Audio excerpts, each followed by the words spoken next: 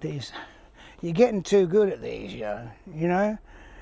Heavy questions. I'm not on Mastermind or something. I recently read the State of Nature report. I'm sorry, I apologise for putting on silly voices. I don't know what this person sounded like. Could be a woman.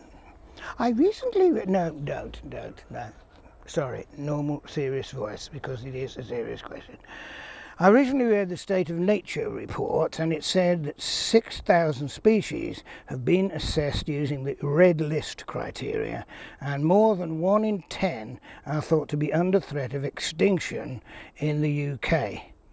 Are species really under the threat of extinction? That's actually a very good question. A lot of words in the first bit, and I do think sometimes statements are actually so cluttered with words and extra syllables you can't exactly figure out what they're saying. And I think that's the implication here. Yeah, okay, they say they're going to be extinct, but are they really going to extinct? Extinction means they cease to exist. And very often it's misused, especially a report on a certain area. So, they, you know, it needs qualifying. They say, oh, such and such bird, redback shrike is extinct.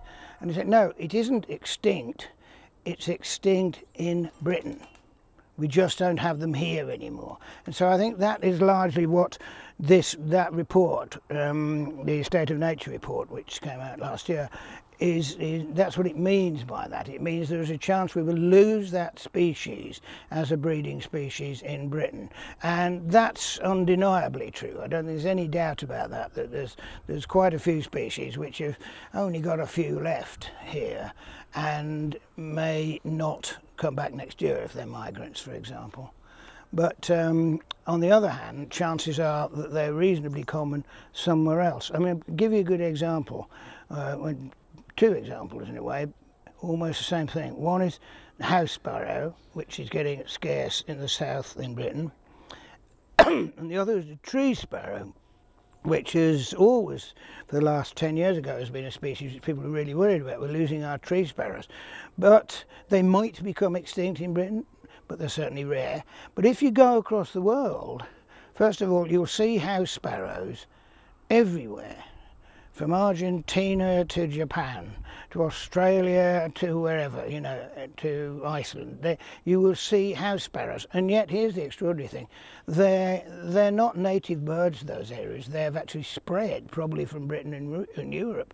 So they're not really extinct in that sense. And tree sparrows are incredibly common when you go over to Asia.